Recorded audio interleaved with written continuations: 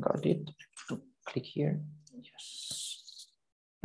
So tell me when you feel comfortable to start anytime. Okay, let's wait a couple of minutes. Of course, yeah, so more people can arrive.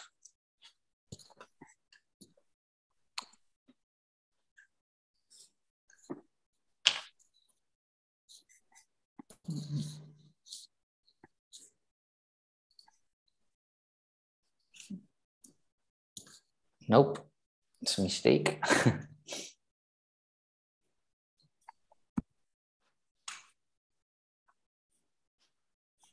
Probably I don't need this.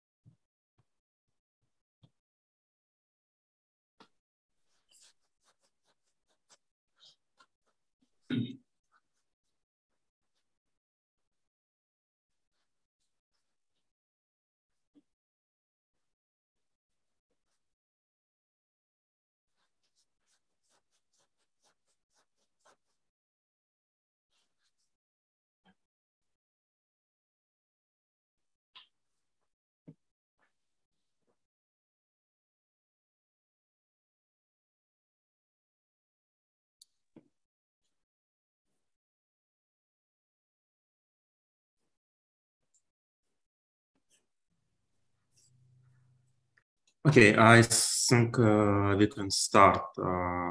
So, hello everyone. Alexander, will you start? Hello everyone, and welcome to the Center of Econometrics and Business Analytics. Today we are having Roberto Reno from University of Verona with a talk about realized drift.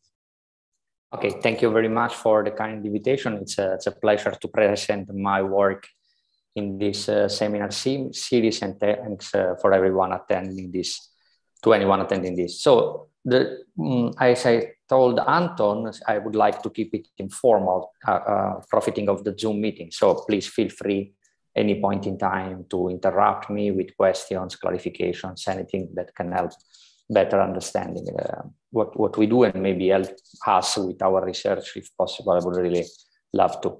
So this is joint work with Sebastien Laurent, who is at Aix-Marseille University, and Shuping, who is at Macquarie University in Sydney, Australia. So what do we do in this paper? You see the title is Realized Drift, and I summarized in the first slides the main takeaways of the paper. So we focus on this quantity. I don't know how much you are familiar, but I think you are very familiar with the concept of realized volatility, which is the sum of squared intraday returns, or power variation, which is the sum of the product of two consecutive absolute value of the returns. Here we take the realized autocovariance, which is just the simple sum of the product of consecutive returns. And we show the main point of the paper is that this guy measures drift, okay? So this is the first thing that we show, and this allows us to make a new decomposition of realized volatility. So we know that realized volatility is typically an estimate of quadratic variation, or if you want, of conditional volatility. And we know this has been decomposed already in the literature into two terms, one that comes from the continuous part of the quadratic variation, the smooth movements that we model with a Brownian motion, and one that comes from discontinuous big movements of the quadratic variation, which we model by, via jumps. And there is already a big literature showing that the decomposition in these two components is beneficial for modeling and forecasting realized volatility. We add an extra term. We say with a minute, the quadratic variation is not the end of the story. Realized variance is the sum of the squared, so it should contain a bias term. And this bias term is identified by the realized autocovariance. And we show that this decomposition is significant. And in particular, is significant in the sense that it helps forecasting realized volatility. And in particular, we have three theoretical predictions. The first one is that if you measure realized autocovariance around a positive with high frequency data, and in our empirical application, we use 5 minutes data, then you expect to have this centered around a positive value. Of course, with noise, but the expected value of this should be positive.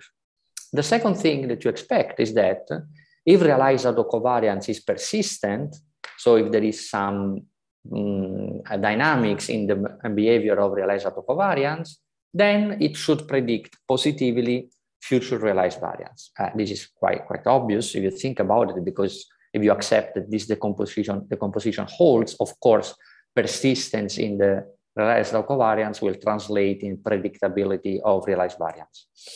The third prediction is that when the realized autocovariance is persistent, the product of realized autocovariance times a function, we use the square root because this has been used in literature, but you can think of another function of realized quarticity, predicts a future realized variance, but now with a negative coefficient. So there is a negative relation between this quantity and realized variance, and the prediction now comes from a theory of forecasting with measurement error that has been put forward in a paper by Bolleslev, Patton, and Quadvlig, the RQ model. And then what we do, we verify these predictions on the data and use them to get better volatility forecasting. So this is this slide kind of summarizes all the main takeaways of the paper. What is RQ? RQ is realized quarticity. Well, realized quarticity. So the sum of the fourth powers, or similar stuff that is similar to that. It is QV, or what is it? Sorry? What it is QV and RQ is different things. It's different things. So RV is the realized quantity, and here you get the theoretical quantity, QV, which is the quadratic variation of the semimartingale. And RQ, what is RQ? RQ is realized quarticity, the sum of the fourth powers. So realized variance is the sum of the square. Realized quarticity is the sum of the fourth powers. Okay, thank you. No problem, of course. More and of course, I didn't put all the precise definitions in here because this is kind of summarizing the main results, but all precise definitions will appear later in the development of my seminar. More questions possible? Sure, of course. Any question, anytime. So by RV, you mean the sum of squared intraday returns, right? Yes, that's exactly what I mean. Okay, but then it cannot. So let's forget about the bias term for a while, right? Okay. So then it's kind of strange to have the sample quantity equal exactly the population quantity on the You are totally right. This equality sign should not be intended as anything. It's you think of the composite realized volatility in two terms.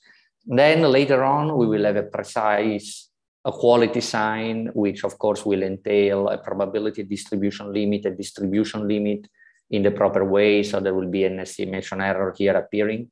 So you will get the right quantity. Here is just to communicate the idea that on top of decomposing quadratic variation in the continuous part and the jump part, we add an additional term in the decomposition which comes from the drift. Okay, so now the third thing is missing the noise, the difference between the sample and the sample realized volatility and kind of population. Of course, the measurement error is missing here. Yeah, you're totally right. And my question is, this bias term, is it, yes. How does it relate in asymptotic terms to this noise? Is it of the same or smaller or larger? The theoretical part is about exactly this. The noise term is zero mean. The bias term is also zero mean asymptotically, but will be the dominating term in small sample under special conditions. So I'm going to be extremely precise about this specific question when I arrive to the theoretical part. Thank you. No problem. So let's look at some literature. I can see that somehow the title of this paper attracts interest because the paper is called Realized Drift. And we know that drift cannot be realized, right? And this has been done in the sense it cannot be measured. And this is known since maybe the work of Merton, but even before, that you cannot measure the drift in the data in small samples. So it's possible to measure the drift somehow, but you really need to have a long sample. So in econometric terms, you need an asymptotic theory which uses an enlarging window. While if you try to estimate the drift in a short sample, using, for example, high frequency data, 5-minute returns, daily returns, this is just impossible. I mean, the number that you get is really random. And this has been shown by, for example, technical papers by Bundy. What this paper does is kind of challenges this idea that is common in the literature, because we show that large drifts should not be ignored when estimating volatility. The drifts are not invisible to the high frequency in-field sampling, and the drifts are persistent and they help volatility forecasting. So we attribute an important role to drift in the econometric or in financial econometrics. If you think about the literature on non-negligible drifts, it can basically be summarized into two big streams. The first one is on the deviations from the random walk hypothesis. And there is a huge literature, for example, on bubbles that try to deviate from the random walk hypothesis when you assume there could be trends in the data.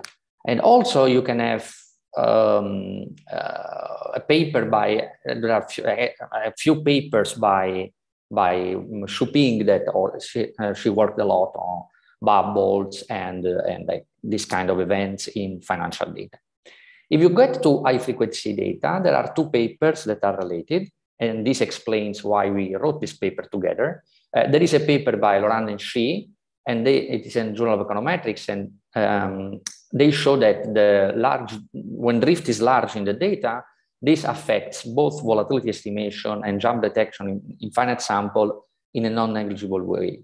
Another paper is a paper by myself, Kim Christensen, and Roel Oomen, in which we show that in the data, it's frequent that drift could explode and generating what we call a drift burst.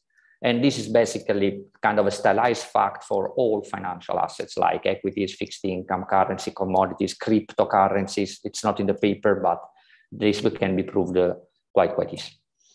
About recent literature on drift, it's important, and especially on volatility forecasting with drift, it's important to mention these other contributions. The first one is by Anderson, Lee, Todorov, and Zhu, which study an estimator of volatility in which you remove the part from the drift. However, in this paper, they use, since, as we will show, when the drift explodes, the estimator they use doesn't really work. What they do, they on top of this truncate returns. So they take large variation from outliers, we could call them, and they truncate them. Of course, this is done in a neat technical way.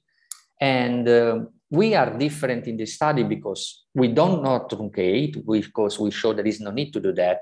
And honestly, we feel a little bit uncomfortable with truncating continuous returns, because the truncation techniques that by Cecilia Mancini, which is 2 offices away from here in Verona, it has been devised for jumps, but for that it makes sense because you have continuous variation versus discontinuous variation, so you can draw a line. While if you're talking about the semimartingale drift and volatility, everything is continuous, so the truncation is really hard to be decided in practice. And the second main difference is theoretical. In their paper, they allow the drift to explode, but do not allow volatility to explode. We show that we need to allow volatility to explode for a complete theoretical treatment, but also because if you allow drift to explode without volatility explosion, of course, the market will be prone to absence of arbitrage violation. So when drift explodes, it's also pretty clear in the data that also volatility is exploding. So exploding volatility is quite compelling in the theory. And when I mentioned the fact that realized autocovariance should be positive in the data, this is one of our theoretical prediction. Maybe you jumped on the seat because you thought, because realized autocovariance is also used as a liquidity measure. It's the roll measure. And in that case, it's negative, okay? So how do we connect our result on semimartingales with classical results in financial economics, in which serial correlation, typically negative, is used as an estimator of illiquidity? There are 2 papers, both are in Econometrica, which use the autocovariance as well, but they use it to estimate the autocovariance of market microstructure noise. So it's a different kind of noise. Now you add the noise directly to return, and in this case, you show that in the limit, realized autocovariance tends to the autocovariance of the noise. And the autocovariance of the noise, so can be estimated like this, and this tends to be negative because basically it's the bid-ask bounce effect. So the price jumps from the bid to the ask, so you observe a negative autocorrelation. And indeed, as I said, the roll measure, it's a classical measure of illiquidity, uses autocovariance to estimate the effective spread, how much do you pay for transaction costs in the data. So this is on the other end of the spectrum. So what we say works asymptotically, so we need a solution to get rid of market microstructure noise. Otherwise, we would get a negative outcome. And what we do, we show theoretically that if you pre-average, you wash market microstructure noise away, and you get the theoretical prediction that realized autocovariance should be positive in the data.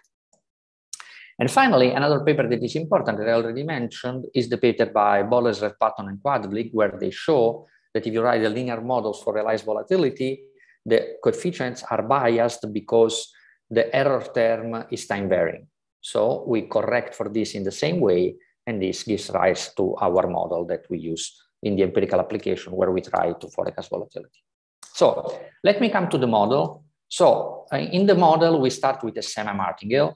We could call this model non-parametric if there is no alpha and beta here, alpha is 0 and beta 0. If alpha is equal to 0 and beta is equal to 0, so if the 2 explosion parts are absent, you are in the classical non-parametric, as it's called sometimes, semimartingale case, in which the drift is a bounded stochastic process and the volatility is a bounded stochastic process. And this is a very mild assumption. Basically, you're just assuming the prices are semi-martingales, and this is the assumption that is commonly done in the theoretical literature in financial econometrics.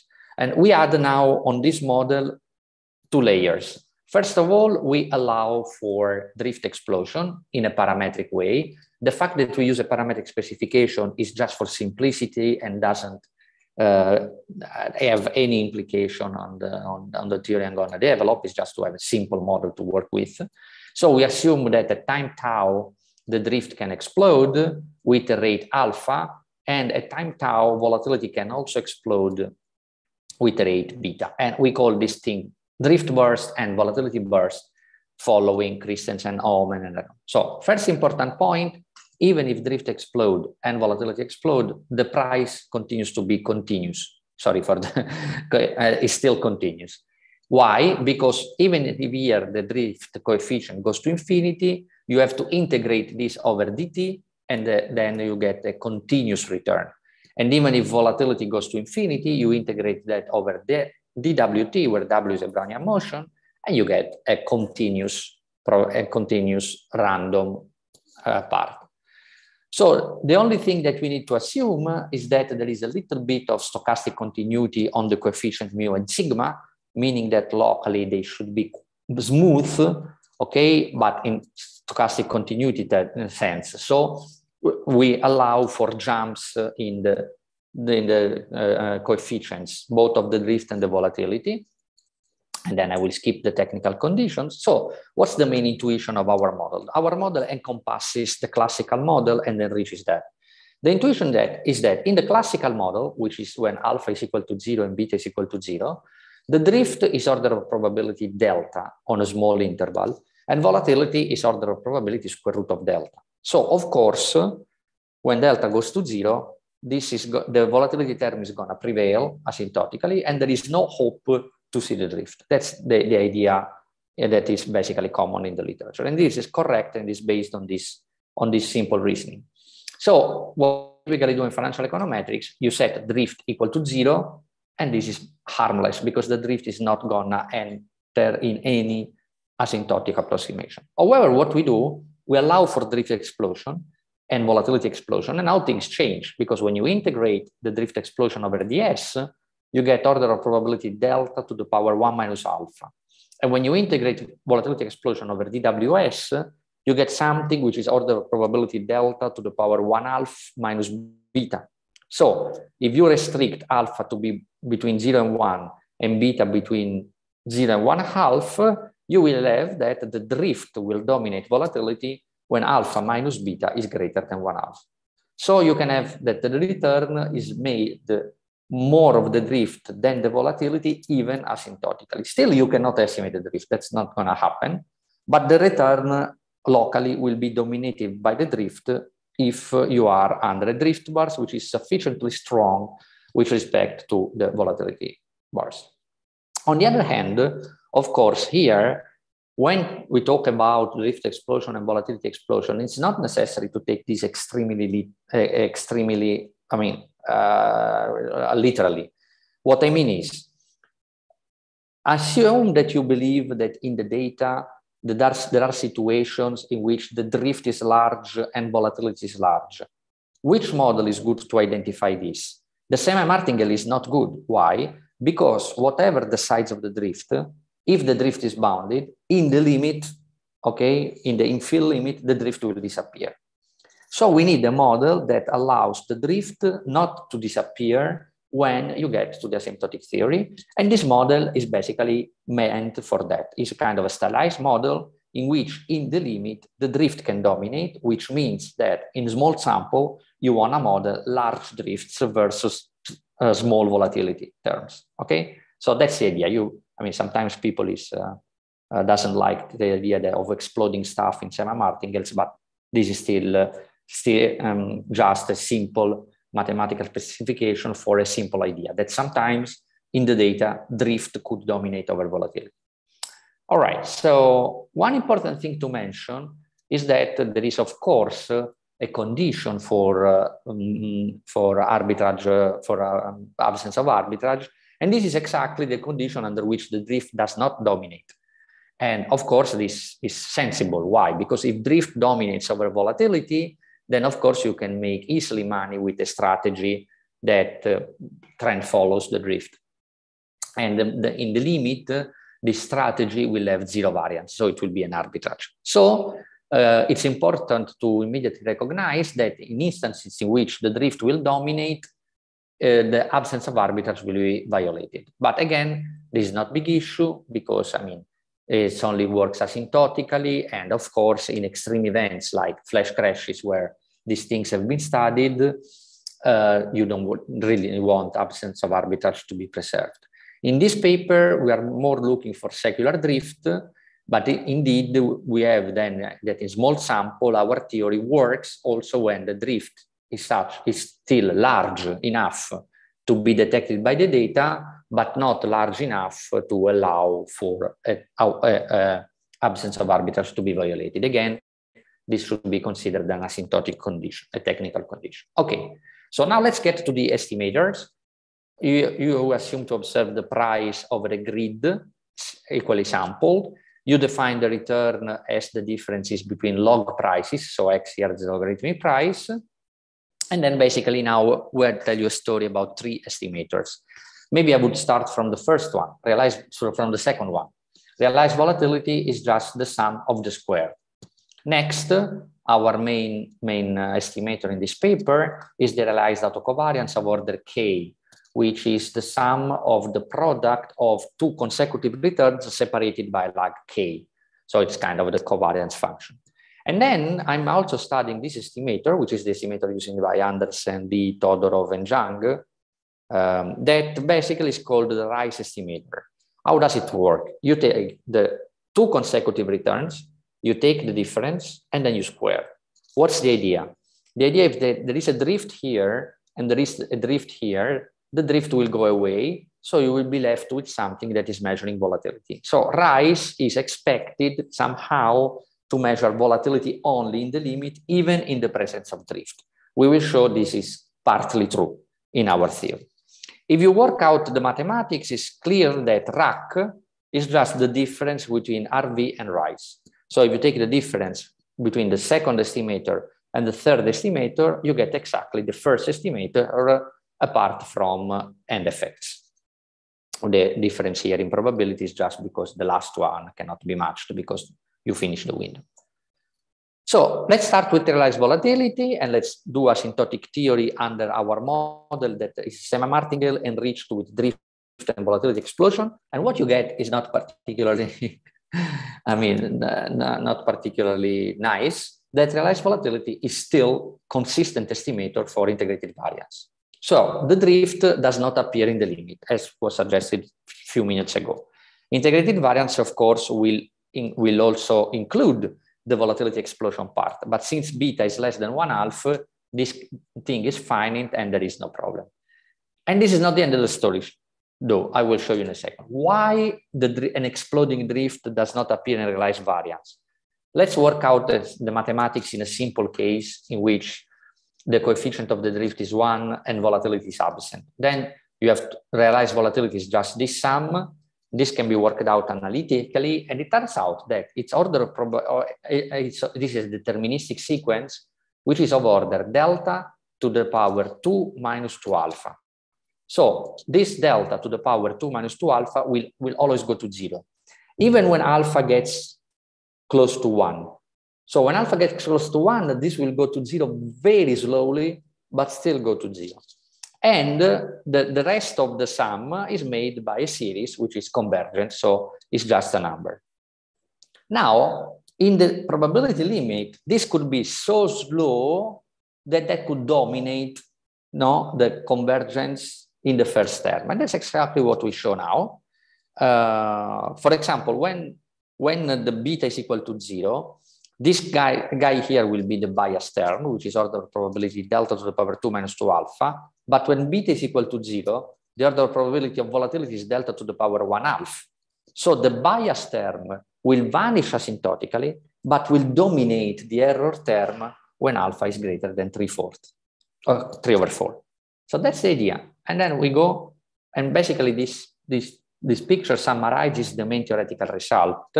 What we have in this picture is the alpha coefficient on the x-axis and the beta coefficient on the y-axis. So the case 0, 0 here is the classical case where there is no explosion. Then you can have drift explosion the more as you go on the right, and volatility explosion the more as you go on the top.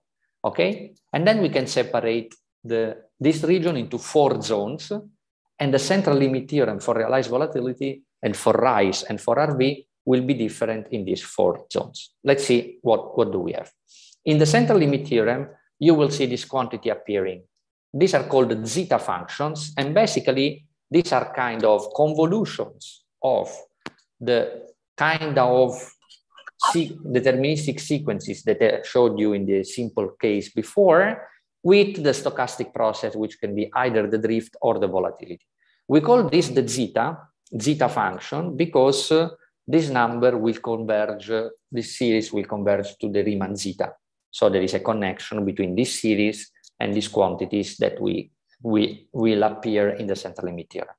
So let's look at the central limit theorem. It's divided into 4 zones. The 4 zones are those depicted here in the picture. So zone 1 will be the one that contains the classical case.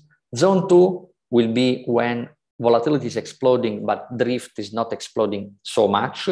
Zone 3 and zone 4 will be the zones in which volatility drift is exploding a lot and volatility is not exploding so much. Okay, just to make things clear. So in zone 1, what happens? Nothing. Okay, you get exactly the same central limit theorem that you would get in the classical case. RV is centered around EV with rate n to the power 1/2 and variance 2 times integrated Cartesian. Okay. If you are in zone 2 is when volatility is exploding, but the drift is not exploding that much. You get something extremely similar. This guy here, the variance of realized volatility becomes bigger. I will show you later. And especially the rate becomes much slower. So when volatility is exploding, RV is still a consistent estimator of IV, but the precision basically disappears because the rate can get so slow as beta goes to 1/2 that basically you are not measuring anything. So if you want to measure volatility during a flash crash, basically you get a random that doesn't make any sense.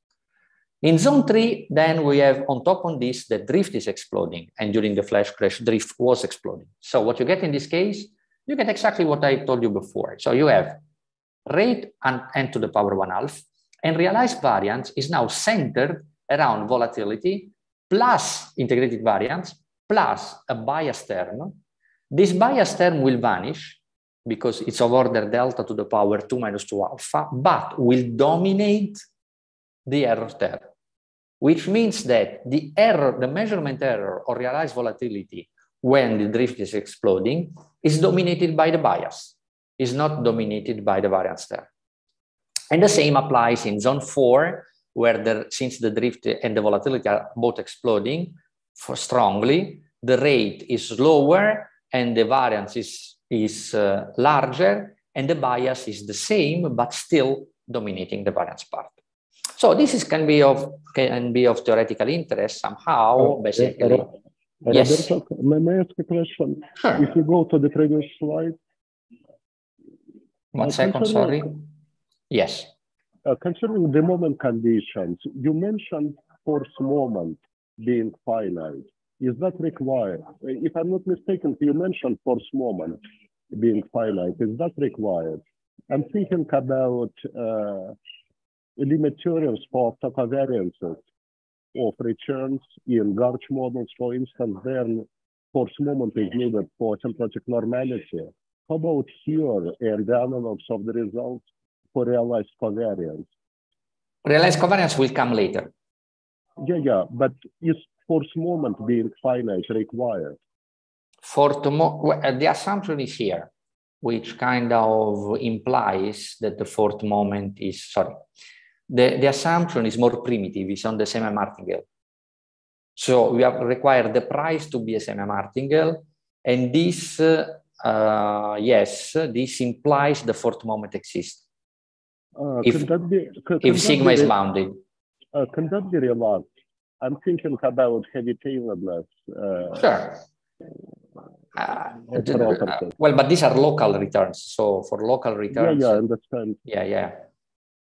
So that is natural and satisfied, right? Yes, it's totally natural. I mean, the conditional returns are Gaussian or close to that. So this is very compelling because the semi-martingale comes from the no arbitrage theory, basically. So it's a very general class of model. But okay. if you think unconditionally, then you can think about, I don't know, gauge processes with studentized residuals.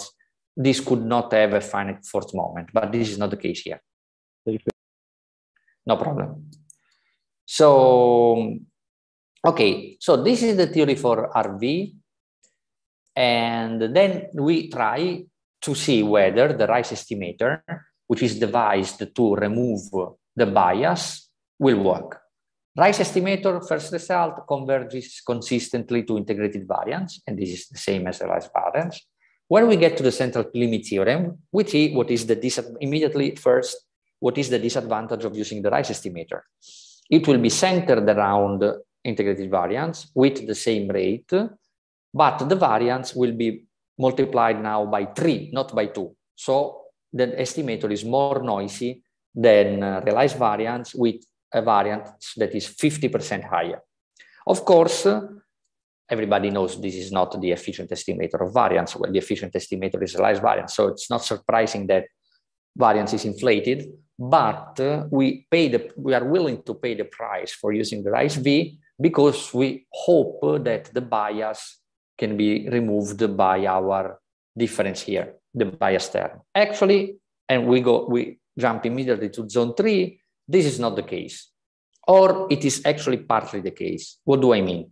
The bias here will still dominate the variance term because the rate of the bias will be the same as that of realized volatility. But the coefficient in front of the bias will be smaller. I will show you then a numerical example showing you the rise estimator could decrease the bias of realized variance up to a certain extent, but cannot decrease the bias asymptotically, in the sense that the rate of the bias is still the same and will still dominate the variance term when the drift is exploding. That's why in the paper by, that's why in the paper by Anderson, Lee, Zheng, and I don't remember, they need to truncate, otherwise rise would not work. Yes, please. So as far as I understand, in cases 1 and 2, your drift is kind of negligible. Exactly. And it's not worth messing with it around. Exactly. And in cases 3 and 4, it is kind of appreciable and can help. So exactly. How do I know from the data in which case I am 1, 2, or 3, 4? And this question is, this is a very good question, and I don't know how to answer yet. Okay. This paper does not provide guidance on how to do that. I'm working basically at the theory in which you can disentangle where you are here. Yeah, but I didn't know in advance whether I have to follow your route, right? Or you don't know in advance. But this doesn't matter because in practice, I will show you. Because, I mean, in practice, the decomposition will always be there. Just here will be negligible. So whether this is case, I use yours, and if it's not helpful, just it won't help. Exactly. Right? That's it. Exactly. That's the idea. Okay. Because at the end of the day, you are using the same estimator as before. So our point is that this estimator should be used. And notice that this estimator number 4, has never been used in volatility forecasting. Okay. Of course, I'm going to show that if you use this estimator, this is going to help. And my explanation is that this is capturing instances in which drift is relevant and persistent, and so helps you in forecasting realized volatility. But of course, in cases in which drift is small, so you are in case 1 or 2, I mean, the estimator is doing its job. The coefficient is still there, but the explanatory variable will be close to 0. I don't know whether I'm making myself clear. The terms are already there, the bias and the variance and the interaction term. In some periods, the bias will dominate, 3 and 4 in some zones. In some periods, the variance will dominate, 1 and 2. Here, it's the only case 4, in which the interaction term is dominating the variance. But again, they are still there, and the data are going to tell you whether these are large or small. The thing I cannot tell you is how to test where you are. Because I don't know how to do this with realized quantities, but I know how to do this with local quantities. And this is something that we are working at the moment. Mm-hmm. Thanks. No problem. And for that paper, you have to wait a little bit more because it's going to be out in a few months, I think. All right, so let's go. Okay, now we investigated the behavior of popular volatility estimator in the presence of drift and volatility explosion, but the paper is about realized drift. So let me show you what you expect by the numbers. So if you increase beta, you see, you can you inflate the variance right? When volatility explodes, variance is inflated, and the variance increase depends on beta in a way that I'm looking at the variance of the rise estimator. The variance of the rise estimator goes up to 50% when there is no explosion. When you increase the explosion rate, rise is less, is more variable than realized variance, but not that much, because the variance, the coefficient declines. So which means that in presence of strong volatility explosion, it is more or less as precise as realized variance. About the bias, here we can see that the variance of the rise estimator first can even be smaller than the variance of RV when there is drift explanation, and that it can help in reducing the bias. But you can see bias reduction will be more effective when drift explosion is not very large. Indeed, the rise estimator can reduce the bias effectively when the drift is not too large. When it is very large, like in this case here, alpha equals 0.97, the bias reduction is negligible. If you are in kind of an intermediate zone like 0.76 for alpha, then you can have a bias reduction of 25%, which is a little bit disappointing because you expect rise estimators to work, and it does only if the drift is not exploding. But now, this is the analysis of variance estimator. Again, our paper is about drift estimation. So we concentrate on RAC. But from the above synthetic theory is useful in telling us what's going to happen, because we mentioned that RAC is just the difference between RV and rise.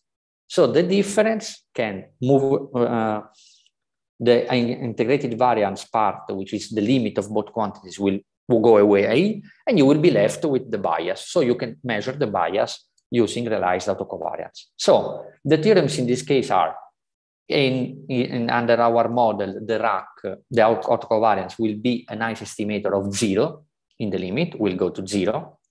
But for the central limit theorem, you will see, you get that in case 1, RAC is centered out around 0 with Bartlett confidence interval. In case 2, it's just a very noisy estimator of 0. And in case 3 and in case 4 in next slide is dominated by the bias. So it will still go to 0, but if you go in small sample, first order, what you get is this quantity here. And this is the bias term, is dominating over the variance term. So that's the main idea of the paper.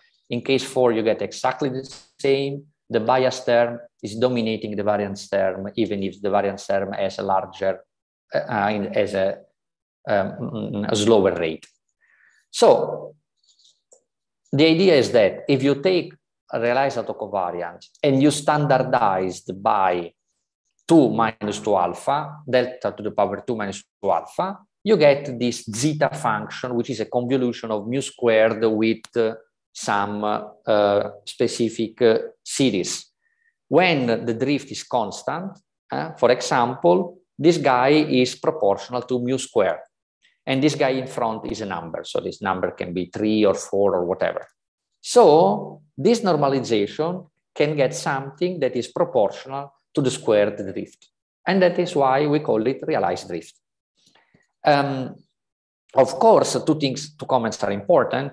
You get signal about the square drift and not about the drift, because the drift is impossible to estimate, of course, but especially the sign of the drift is impossible to know. Otherwise, you would easily implement a trading strategy. So you know there are large trends in the market, but you don't know in which direction.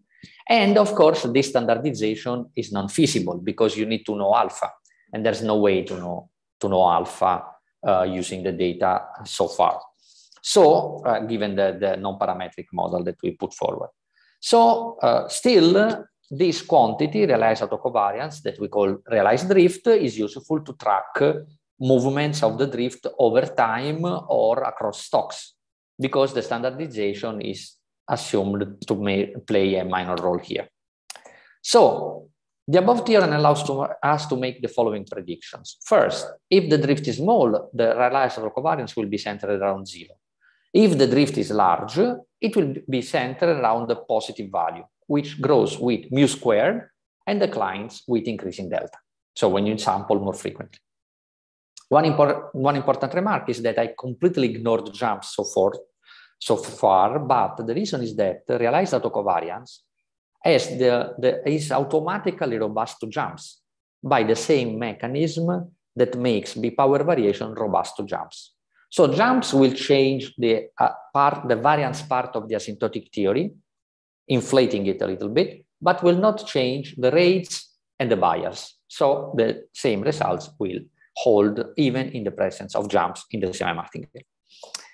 Okay, so this said, I will dedicate a little bit of time to market microstructure noise because, of course, in the limit, the variance will, the realized autocovariance will be dominated by market microstructure noise.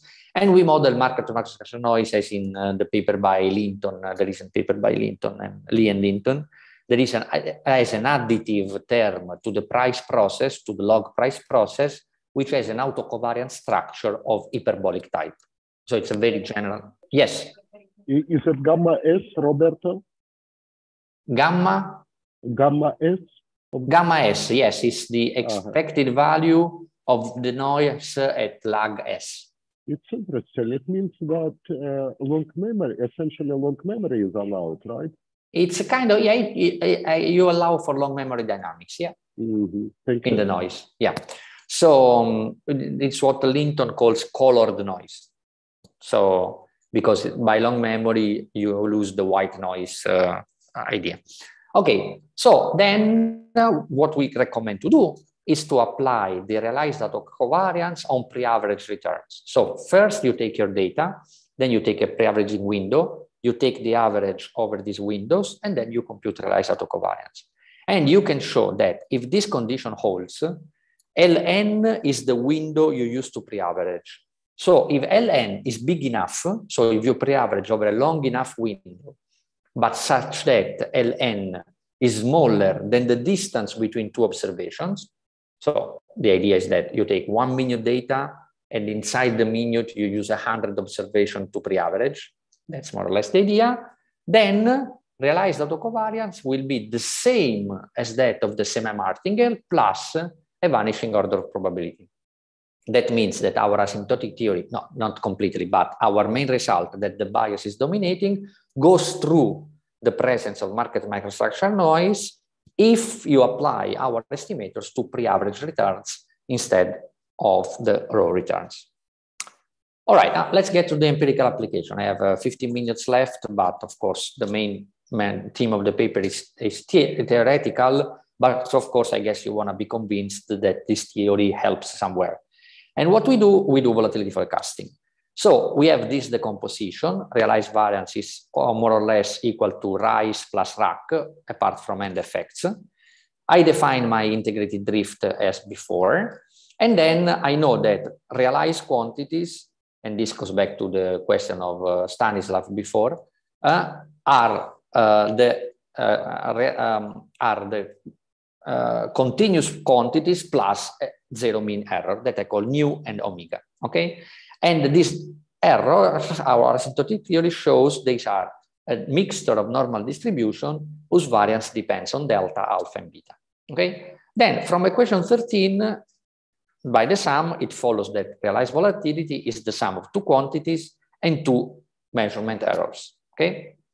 Now, for simplicity, just for exposition in the model, we will be more sophisticated. We assume there is an autoregressive component of both integrated variance, and this is common, and integrated drift. So we need to assume that the squared drift in the data is persistent somehow, so with gamma 1 greater than 0. Then in this case, simple algebra shows you that realized variance will be a function of past realized volatility, but also of past the realized autocovariance. And then this simple consideration suggests that if you regress past realized autocovariance on future realized volatility, it should be positive. And this is unexplored by the existing literature on volatility forecasting. Next, we know that we are misspecifying the model because we know the true model is an autoregression on the true quantities, but we have an autoregression on realized quantities. And then by a simple argument on error in variables. Beta 1 will be biased and alpha 1 will be biased. And so to restore the correct beta 1 and alpha 1, you have to correct by the variance of the measurement noise and the variance of the integrated variance. And you can prove using Taylor expansion that these guys here can be proxied by the integrated quarticity. Why? Because integrated quarticity is what you get in the variance of the measurement error by our theory. So this idea, that actually is the idea of Boltzmann pattern and quadric, shows that you should have a negative load of both the product of integrated quarticity, actually the square root, times RV on the future variance, and this is what their paper is about, and the new interaction term, which is the product of the square root of integrated quarticity and realized autocovariance. And again, the second term is unexplored by the forecasting literature. Okay, so this is the idea and how we shape the models. I show you now some data. This is the NASDAQ Composite Index. We use 5 million data from 1996 to 2020. And you can see this is realized autocovariance. And you can see that's quite positive. Okay, it's centered around a positive value, somehow declining because this reflects the increased liquidity of the market. So the realized autocover, the market is becoming kind of more efficient. And if you look at the instances in which this is positive and significant, by significant here we mean that we divide the realized autocovariance by a measure of square root quarticity, which more or less proxies its variance, then you see it's pretty persistent. So persistency of realized autocovariance seems to be in the data. Next, we go to modeling our three quantities. The main interest in the literature is in forecasting of realized variance, but of course, we can also forecast realized autocovariance and rise. And let's look at the model for realized variance. It has a heterogeneous autoregressive component, like in the model of Corsi. It has an interaction term, like in the model of Boltzmann pattern and quadric. On the top of this, our additions are an autoregressive component heterogeneous to account for past autocovariance in future realized variance, and a new interaction term to account for measurement error. So the blue part here of the model is our addition to standard models. And we compare our benchmark are the HAR model of Corsi and the HAR-Q model of Boltzmann pattern and quadric. Okay, let's look first in sample returns. Realized autocovariance. Here we have without the interaction term, with the interaction term. We can see that there is strong persistence in realized autocovariance. So since persistence is necessary to activate the forecasting effect, we are happy because the data seem to confirm that there is persistence in realized autocovariance. Next, we look at the, well, let's go directly to the estimation for RV. Rise V is kind of the same. We estimate with respect to the HAR, the RQ, the HAR with drift, the RQ with drift, and the RQ with drift and correction about the drift. So many specification that all, each one nesting the smaller one. And we see that this is in sample returns. We have negative, here it's a little bit mild, interaction effect. This is the one of Boltzmann pattern and quadric. And negative interaction term with realized autocovariance, again with a significance that is quite mild. This is quite, kind of something that we predict. And if you look at the forecasting power of realized autocovariance on future realized variance, we see this is significant, but only in the first term. The first realized autocovariance is significant in predicting future realized volatility. Again, this is no indication that the model is better. It's just in sample. It's just showing that the predicted effects are kind of captured by the data. To do a proper forecasting exercise, we go out of sample and we use one step ahead out of sample forecasting on a window that is expanding. So we estimate the model in the window, we forecast. Then we estimate the model in the window +1 and we forecast. And we do this for all our samples starting in June 1st, 2004. So we forecast for 16 years up to 2020. We use 3 loss functions, okay? the two that are mostly used in the literature are the first and the third one, but for completeness, we also use the mean absolute error. And we use the model confidence set of Hansen, Lund, and Nason econometrica. That is, the model confidence set is a statistical technique that allows you to tell which models cannot be rejected by the data. So to implement this, the outcome will be the percentage of windows. We do this in several windows, different from the expanding window we use for estimating the model. How many times we will reject the different models. Okay, this is the way in which we have the result. So first, let's look at R and RQ. This is a kind of a sanity check because it's very well known that if you add an interaction term to the realized volatility, it will improve a lot the forecast for realized variance. This is true also for RAC. So you see, for example, for RQ or for RAC, it's included in model confidence set almost 100% of the time, while the R is not always included, depending on the loss function.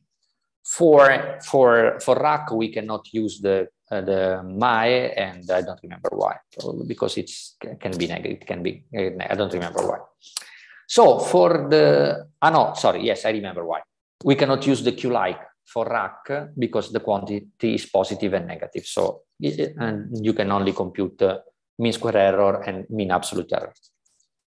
Now let's jump rise V because we are short in time. For realized variance, you see the result that you expect.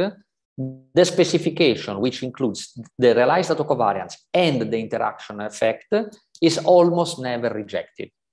If you leave out the interaction effect, for some loss functions, you can have a little bit less success for the model. So the interaction effect seems to be important. If you use standard models in the literature that do not use realized autocovariance, you are definitely much worse. Okay, maybe here you see the RQ is working pretty well for Q-like and the mean square error, which is not a bad result. The RQ is an extremely popular model, and these two measures are the most important. But if you look at the mean absolute error, it is much worse. Okay, so let me conclude. So there is a lot of time for questions. The paper shows that serial autocovariance reveals realized drift at first order. The behavior of realized quantity strongly depends on the interplay between drift and volatility explosion. Accounting for drift using the proposed realized autocovariance estimator improves the forecasting quality of RV over the standard R and RQ specification. And thank you very much.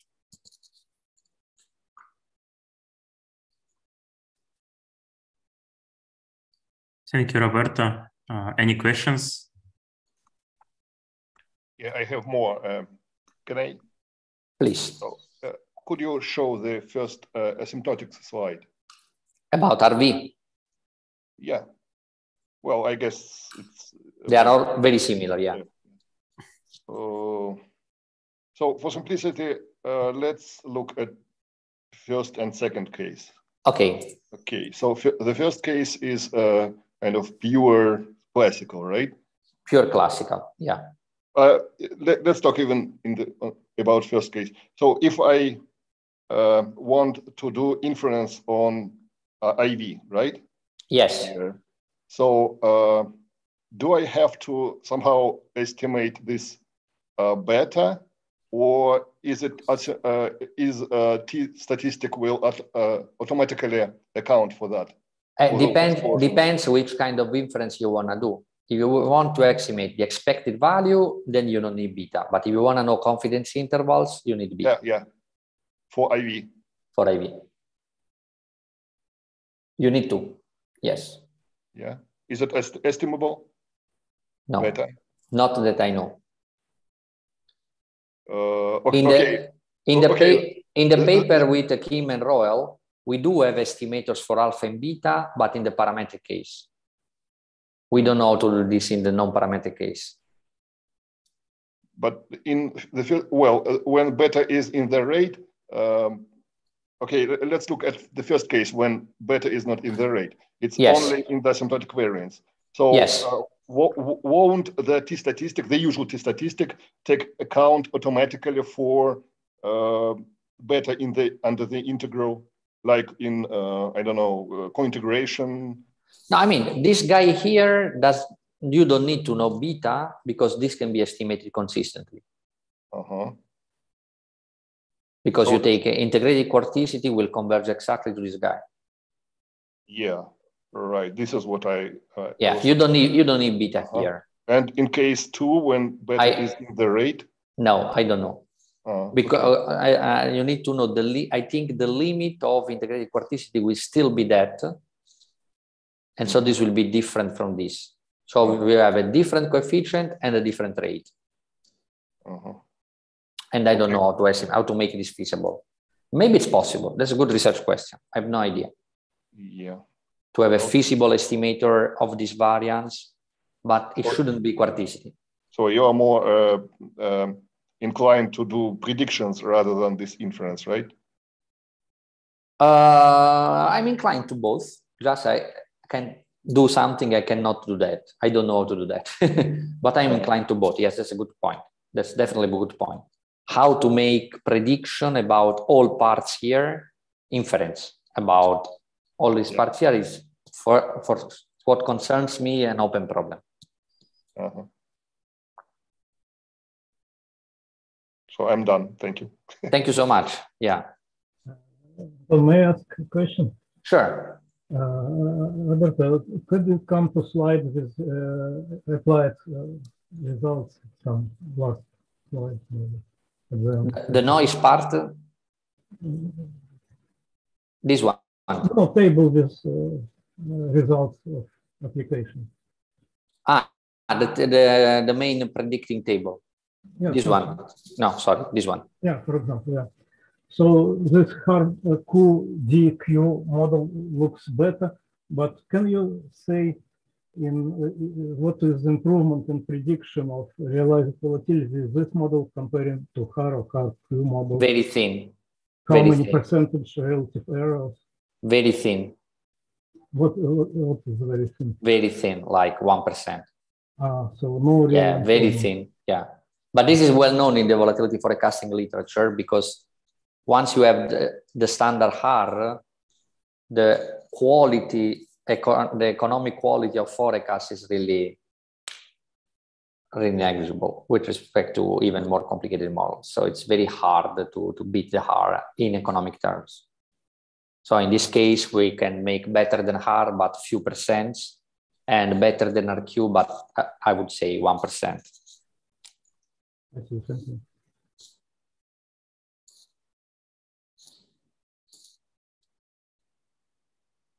While the HAR is strongly better than the GARCH.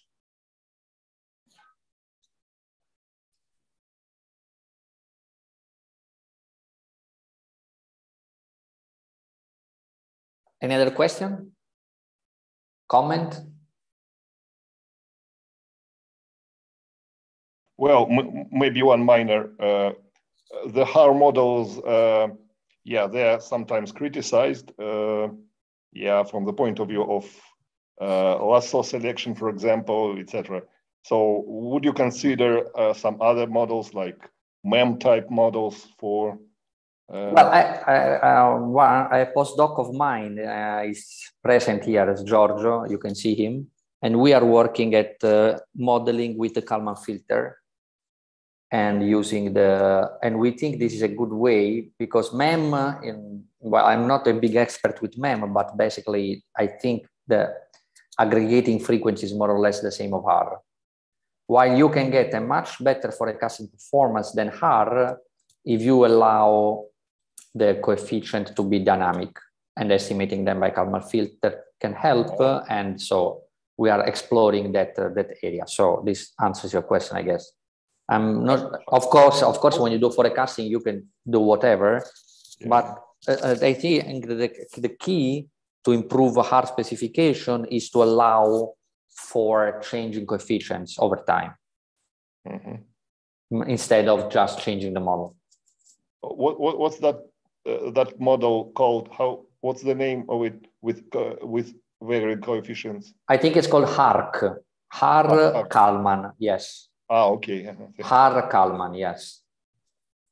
And that allows you to have time varying coefficients, and using our measurement error here, you can use this equation 14 and 15 as measurement equations. Then you need to linearize, and then this, so you work on the log. Well, too much hassle maybe. No, it's easy, it's not difficult. But the advantage is that if you have two advantages if you do the log and the Kalman. The log is that you don't need the Q term here. You don't need to correct for measurement error, because when you take the log, the error is not time varying anymore. And the other advantage, of course, if there is if the persistence changes over time, you can capture that. And this, of course, imagining COVID, of course.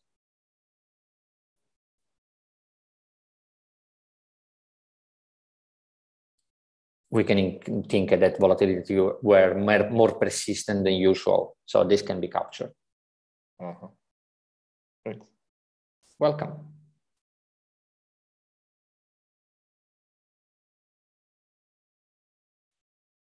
Any other questions? Okay, then I thank again Roberto for the talk. Hey, thank you guys for having me here. It was a pleasure. No, I go to lunch because it's I'm 1 hour behind you. So. Okay, thank you very much. See you. See you, and happy to interact anytime if you do something like this, a workshop, whatever. Happy to collaborate. Thank you. Bye, goodbye. Thank you. Bye, Roberto. Thank you.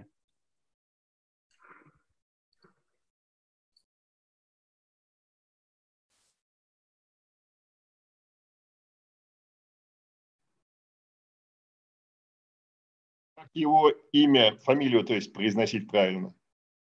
Кто знает? Что, никого здесь нет? Физиономии есть, а людей нет? Кого фамилию? Ну, Рено. Там над О какая-то фиговина стоит. Не, я не знаю. Что-то ты какой-то уставший. Я только что проснулся, я в Майами, 8 часов утра. Ой, ужас какой. Спал бы тогда. Подумаешь, один Рено, другой Рено. Да не, я не могу спать, и у меня тут еще австралийское время. Австралийское время 0 часов 0 минут. Что у тебя там нового? У меня вот кот, ну он старый, да. Ничего нового. Кот у тебя старый. Где у тебя кот? Ну как? Что-то я не вижу кота. Вот. Ну ладно. Самый лучший кот – это мертвый кот, в моем понимании. Он не мертвый, он просто не живой.